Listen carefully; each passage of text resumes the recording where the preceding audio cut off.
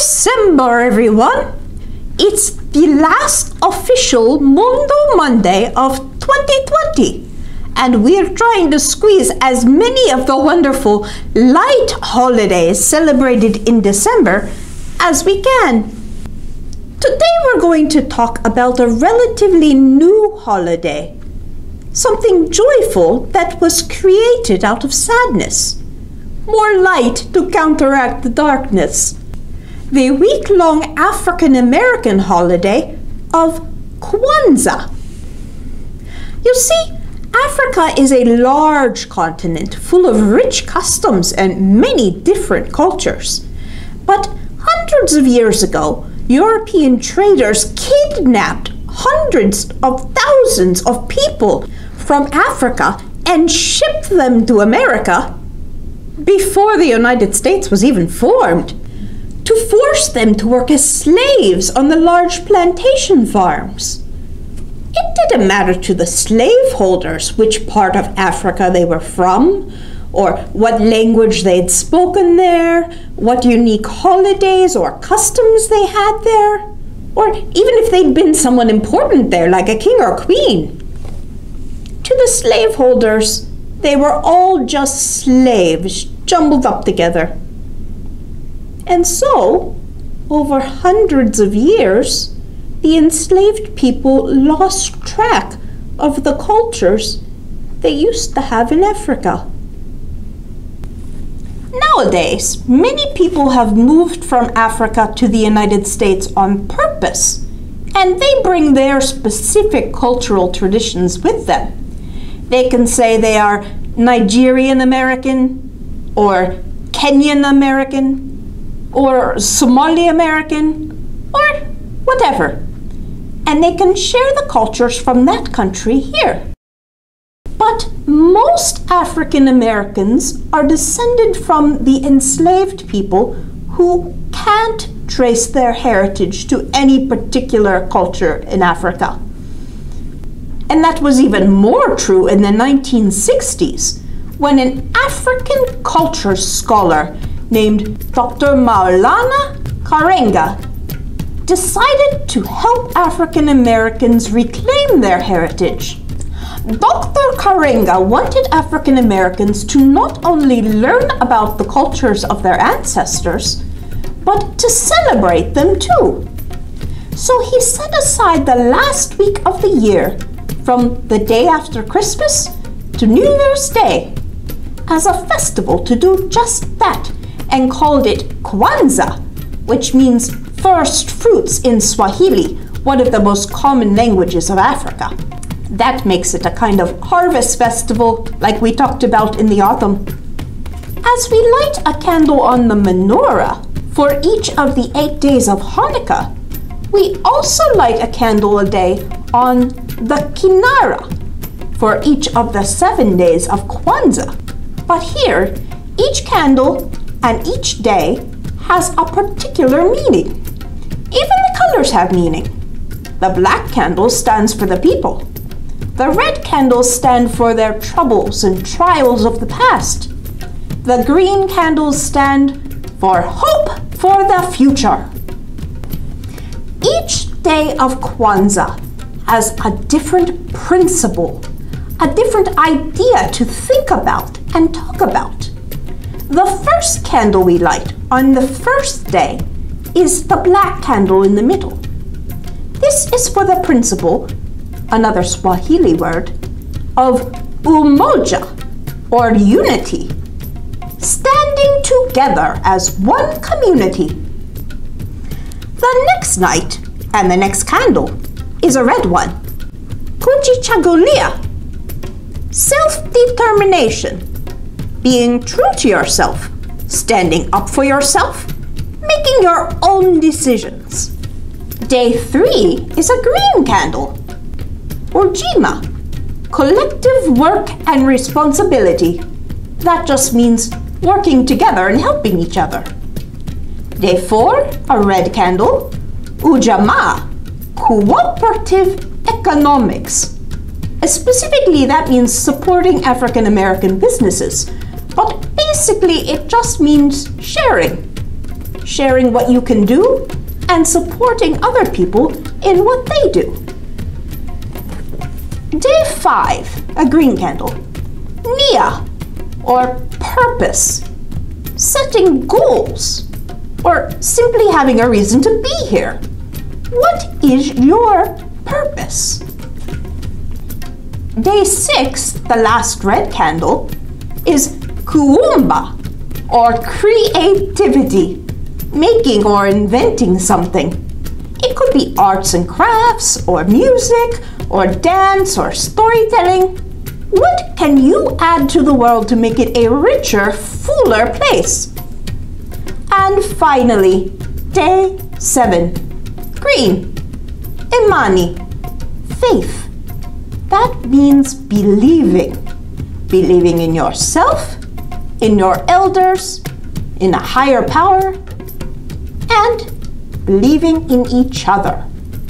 Our story today was written specifically to show how the 7 principles of Kwanzaa could work in a real-life situation, or actually more of a fairy tale situation at least. It's not a story about modern-day African Americans celebrating the holiday of Kwanzaa. It's a story instead to show what Kwanzaa is all about. It takes place in Africa, in Ghana, among the Ashanti people. Oh, the Ashanti! That's where Anansi, the god of storytelling, comes from. Yes, and this story is written to sound like an old folktale, like something Anansi might tell. But all 7 principles of Kwanzaa are worked into the story. Unity, self-determination, working together, sharing, purpose, creativity, and faith. Listen carefully and see if you can see how each of these principles fits into the story. 7 Spools of Thread, a Kwanzaa story by Angela Shelf Medearis, illustrated by Daniel Minter. In a small African village in the country of Ghana, there lived an old man and his 7 sons. After the death of his wife, the old man became both father and mother to the boys. The 7 brothers were handsome young men. Their skin was as smooth and dark as the finest mahogany wood.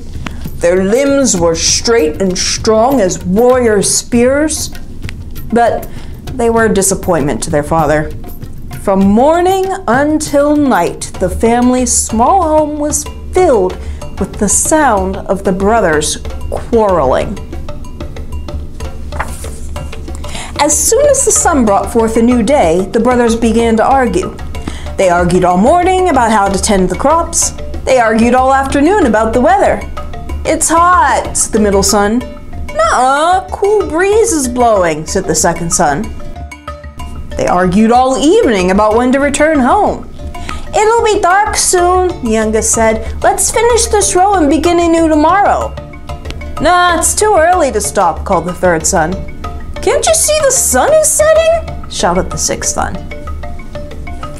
And so it would continue until the moon beamed down and the stars twinkled in the sky. At mealtime, the young men argued until the stew was cold and the fufu was hard. "You gave him more than you gave me," whined the third son. "I divided the food equally," said their father. "I'll starve with only this small portion on my plate," complained the youngest.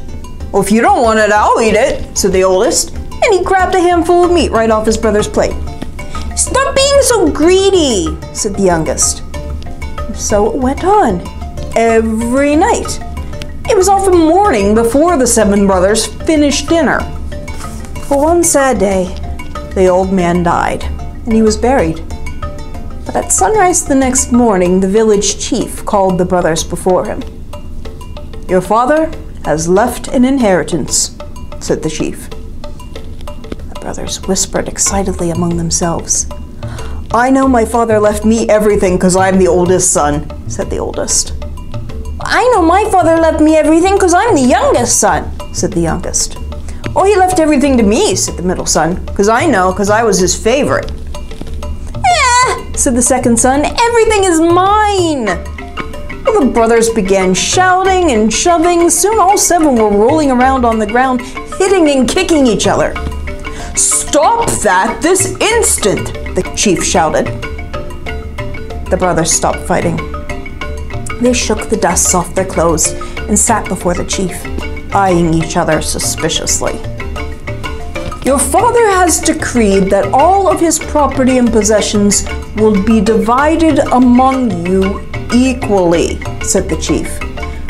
"But first, by the time the moon rises tonight, you must learn how to make gold out of these spools of silk thread. If you do not, you will be turned out of your home as beggars." The oldest brother received blue thread, the next brother red, the next yellow. The middle son was given orange thread, the next green, the next black, and the youngest son received white thread. And for once, the brothers were speechless. The chief spoke again. "From this moment forward, you must not argue among yourselves or raise your hands in anger toward one another. If you do, your father's property and all his possessions will be divided equally among the poorest of the villagers instead of you. Go quickly. You only have a little time." The brothers bowed to the chief and hurried away. When the 7 Ashanti brothers arrived at their farm, something unusual happened. They sat side by side from oldest to youngest without saying anything unkind to each other. "My brothers," the oldest said after a while, "let us shake hands and make peace among ourselves." "Let us never argue or fight again," said the youngest brother. The brothers placed their hands together and held each other tightly. For the first time in years, peace rested within the walls of their home. "My brothers," said the third son quietly, "surely our father would not turn us into the world as beggars." "I agree," said the middle son. "I do not believe our father would have given us the task of turning thread into gold if it were impossible." "Could it be," said the oldest son, "that there might be small pieces of gold in this thread?" The sun beamed hotly overhead. Yellow streams of light crept inside the hut. Each brother held up his spool of thread. The beautiful colors sparkled in the sunlight, but there were no nuggets of gold in these spools. "I'm afraid not, my brother," said the sixth son. "But that was a good idea." "Thank you, my brother," said the oldest. "Could it be," said the youngest, "that by making something from this thread, we could earn a fortune in gold?" "Perhaps," said the oldest. "We could make cloth of this thread and sell it. I believe we can do it." "Well, that is a good plan," said the middle son. "But we do not have enough of any one color to make a full bolt of cloth." "What if," said the third son, "we weave the thread together and make a cloth of many colors?" "Our people do not wear cloth like that," said the fifth son. "We wear only cloth of one color." "Maybe," said the second, "we could make a cloth that's so special everyone will want to wear it." "My brothers," said the sixth son, "we could finish faster if we all worked together." "I know we can succeed," said the middle son. So the 7 Ashanti brothers went to work. Together they cut the wood to make a loom. The younger brothers held the pieces together while the older brothers assembled the loom. Then they took turns weaving cloth out of their spools of thread. They made a pattern of stripes and shapes that looked like the wings of birds. They used all the colors: blue, red, yellow, orange, green, black, and white. Soon the brothers had several pieces of beautiful multicolored cloth. When the cloth was finished, the 7 brothers took turns neatly folding the brightly colored fabric. Then they placed it into 7 baskets and put the baskets on their heads. The brothers formed a line from the oldest to the youngest and began their journey to the village. The sun slowly made a golden path across the sky. The brothers hurried down the long, dusty road as quickly as they could. As soon as they entered the marketplace, the 7 Ashanti brothers called out, Come and buy the most wonderful cloth in the world! Come, buy the most wonderful cloth in the world! They unfolded a bolt and held it up for all to see. The multicolored fabric glistened like a rainbow. A crowd gathered around the seven Ashanti brothers. "Oh," said one villager, "I've never seen cloth so beautiful. Look at that unusual pattern." "Ah," said another, "this is the finest fabric in all the land. Feel the texture." The brothers smiled proudly. Suddenly, a man dressed in magnificent robes pushed his way to the front of the crowd. Everyone stepped back respectfully. It was the king's treasurer. He rubbed the cloth between the palms of his hands, and he held it up to the sunlight. "What a thing of beauty," he said, fingering the material. "This cloth will make a wonderful gift for the king. I must have all of it." The seven brothers whispered together. "Cloth fit for a king," said the oldest, "should be purchased at a price only a king can buy. It is yours for 1 bag of gold." "Sold," said the king's treasurer. He untied his bag of gold and spilled out many pieces for his brothers. The seven Ashanti brothers ran out of the marketplace and back down the road to their village. A shining silver moon began to creep up in the sky. Panting and dripping with sweat, the brothers threw themselves before the chief's hut. "Oh, chief," said the oldest, "we've turned the thread into gold." The chief came out of his hut and sat upon a stool. The oldest brother poured the gold out onto the ground. "Have you argued or fought today?" asked the chief. "No, my chief," said the youngest. "We've been too busy working together to argue or fight." "Then you've learned the lesson your father sought to teach you," said the chief. "All that he had is now yours." The older brother smiled happily, but the youngest son looked sad. "What about all the poor people in the village?" he asked. "We receive an inheritance, but what will they do?" "Perhaps," said the oldest, "we can teach them how to turn thread into gold." The chief smiled. "You've learned your lesson very well." The seven Ashanti brothers taught their people carefully. The village became famous for its beautiful multicolored cloth, and the villagers prospered. From that day until this, the seven Ashanti brothers have worked together farming the land, and they have worked peacefully in honor of their father. In the back of this book, she shows you how you can do your own weaving. See if you can turn your weaving into gold.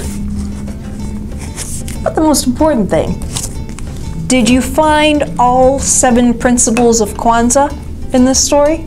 Well, let's see. Unity. The 7 brothers had to stop arguing and support each other in order to solve their problem. Number 2, self-determination. Well, they were determined to succeed.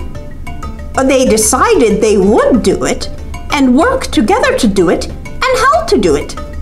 They decided their cloth was the most wonderful cloth in the world. Oh, and when the king's treasurer wanted their fabric, they set their own price, gold, which meant it would solve their father's riddle. They decided how it would be done, and they stood up for it. Number 3, working together. Well, that's easy. The brothers had to work together to succeed. They built the loom together, and they combined their different colors together. They couldn't have done it alone.